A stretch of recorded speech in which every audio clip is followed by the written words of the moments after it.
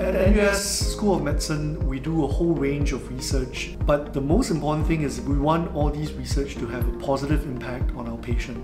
We all agree that behind every piece of great research is a great researcher. We have Professor Alfredo, whose research is on regenerative medicine. I am Alfredo Franco-Obregon.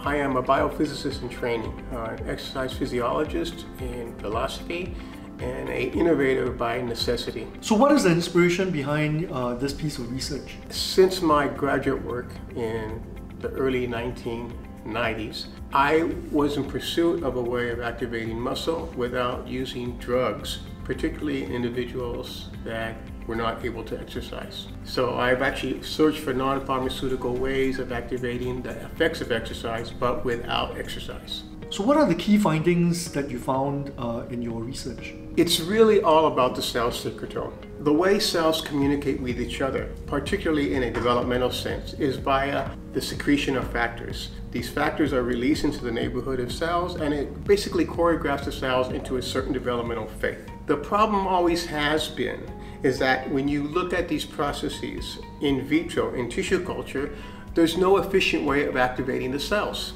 As a consequence, the cells have the capacity to secrete these factors, but they aren't being induced to. So now we've developed a technology that with a simple flip of a switch, you activate this secretome response of cells. They secrete these factors into their surrounding bathing media that can be collected very rapidly and then employed in regenerative medicine, in vitro applications like general tissue culturing, or even in the cell-based meat industry, the cultivated meat industry. Because all these industries previously have depended on fetal bovine serum. This is the blood that was taken from a fetus at the time of the slaughter of the mother. It's a very cruel, wasteful, it's not very eco-friendly.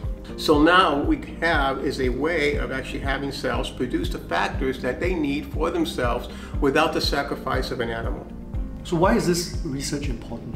At the level of regenerative medicine, when people are using stem cells, they often use stem cells as a source for the secretome. And the stem cells themselves don't really contribute to the healing, it's what they're leaving behind. The problem with that is that sometimes when you implant stem cells, they may not be at their best state in the new environment they've been placed into. And as a consequence, the secretome that they produce may not give the effect that is desired. On the other hand, if you're able to actually keep stem cells in a laboratory setting, make sure they're happy and taken care of, collect the secretome in the environment of the laboratory, and then apply it to the injury, you have much greater chances of getting a positive effect.